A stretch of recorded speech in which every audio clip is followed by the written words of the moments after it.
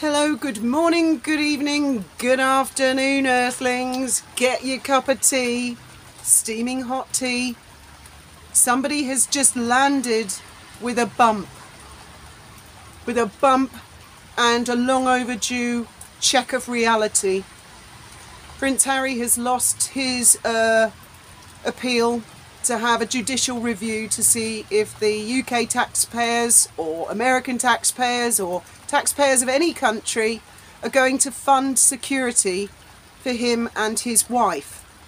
Now, I've only just heard about this, so this video may not be that accurate in facts, and I'm sure any of you out there, if I've got anything wrong, you can correct me, and there will be subsequent follow-up videos because I've literally only just heard this. We've been using a grinder, but I'll come to that later. So as I was saying a few days ago, I do believe that the stunt, and it was a stunt, that was pulled in New York in the poorest of taste, in fact most distasteful, by Meghan and her setting paps up and then throwing them under the bus and all that kerfuffle, and the mayor of New York ending up having to speak out to defend his city, and the New York police having to defend their city, and the taxi driver who didn't seem to think anybody was in any danger at all, and paparazzis, at least one of which was American and a person of colour, because I've seen Sugars say they were British paparazzi. No, this gentleman is definitely American, and although his face was shielded, I saw his hand, and he is a person of colour, and he said that it was Harry and Meghan's driver being erratic and unreasonable. Since that stunt, I do believe I said a few days ago that from what little I have gleaned of the British judiciary, they are not amused. Now, I've read The Independent and The Guardian just now because they're really firmly on Harry's side, being left-wing and fervently Republic publications. Not Republic as in the Republican political party in America. Republic as in they don't want a monarchy. So, because I know with a lot of people in America, they get that, they're not quite sure when we're talking about Republicans in the UK. When we talk about Republicans in the UK, they're people that believe that solely an elected head of state, like America, like France. Well, I have to say, I think that Harry's approach all along has been really quite arrogant and unrealistic. Ravek are the ones in charge, and the Home Secretary and the Home Office, and they have said all along that it would be wrong for celebrities and the wealthy, because it would set a precedent for the wealthy to hire British guns and to put specialist officers in danger for all kinds of rich people. That really does take away, I mean, that is very much the argument of our people in the UK that support the idea of having a republic country as opposed to a monarchy. That the monarch is not an absolute benevolent despot in the UK, far from it. Our monarch is a public servant. Our monarchs are painfully aware, the late Queen and now King Charles III, they are painfully aware of public money, public spending. Prince Harry seems to think that because he's a prince, he can demand whatever he likes. And actually, I think he's been allowed to get away with an awful lot.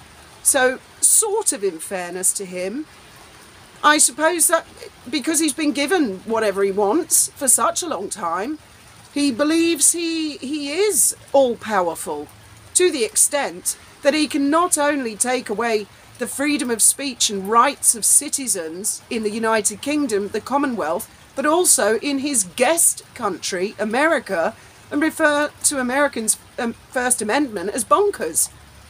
That he can have people like Christopher Boozy included on his and Meghan's Netflix production, of which they had full editorial control, to the extent that YouTubers have been silenced and bullied. People on other social media platforms have been silenced and bullied for merely questioning, asking, is Meghan telling the truth? Well, it's all come to an abrupt end. And I have mentioned to you that I have a Harry supporter who only a couple of days ago, after chewing my ear out about how I live in an echo chamber, by the way, I have not looked at the Daily Mail deliberately, or the Sun just now, just the Independent and the Guardian and the BBC. That person assured me Prince Harry will win every single court case, hands down. Well, for that person, he lost. And I think it's quite right too, because these specialist officers are asked to put their lives at risk. And after the debacle, the stunt in New York the other day, it doesn't surprise me one bit that he has lost this court case. That was deliberately set up to make it look, and it could actually have ended up in somebody being hurt, perhaps an innocent pedestrian, someone who's nothing to do with anything, just so a couple of rich spoilt brats can make a point. Well, there you go. Meghan really cooked his goose on that one. Speaking of which, I forgot to mention it in yesterday's video actually. It's absolutely tipping it down here today. Tipping it down. It does rain in Spain. Even here, just 14 miles away from Northern Africa. I would imagine, I know there has been some footage already on German media, but I would imagine that is only the tip of the iceberg. I would imagine there are bidding wars going on in the background right now between Batgrid and various media outlets, and good for them. I think they're fed up with her. And I wouldn't be a bit surprised if it doesn't come out pretty soon that there is factual hard evidence that it was her herself who set her father up. Let's see. Let's see if that comes out. And I bet there's a darn sight more besides. So as I said about, lost count now, 3 or 4 days ago, the downfall has begun, and it begins slowly and then it picks up momentum as the rock rolls down the hill. And I am loving it. I am loving it, because to anybody out there who is narcissistic, who thinks that lying, manipulating, telling unnecessary lies about people to get them into trouble, she is the patron saint of narcissists.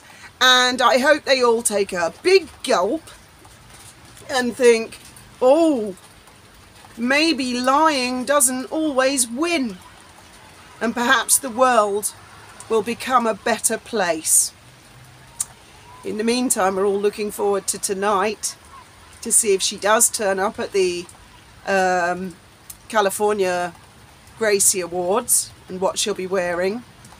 I suspect if she does go, Harry will not be with her, and a lot of you have said that already. 1 or 2 of you have made an excellent observation that she might appear by Zoom to avoid having to attend in person and the embarrassment of A-listers shunning her, or of the fact that no paparazzi turn up, or perhaps she'll hire some paparazzi who are rather elderly with Zimmer frames so they can do the 1.5 mile an hour car chase or whatever it is. I mean, some of those paps the other night were on bicycles, for goodness sake. Well, I expect this will come as a tremendous blow to Prince Harry, and I dare say a lot of you will be celebrating that your hard-earned tax money, and not only that, specialist police officers who are human beings are probably greatly relieved that they won't turn out to be guns for hire to the nearest Instagram loving bitch, whoever that may be, or celebrity tart, or someone who wants to make a big doodah and put their lives in danger. Today, the British judiciary has restored my faith in British justice. Let's see. He may win other court cases, I really don't know. But as I say, having peeked into a few legal journals, the judiciary are not amused. As always, thank you very much for listening, and I look forward very much to hearing your right to exercise your free speech and opinions.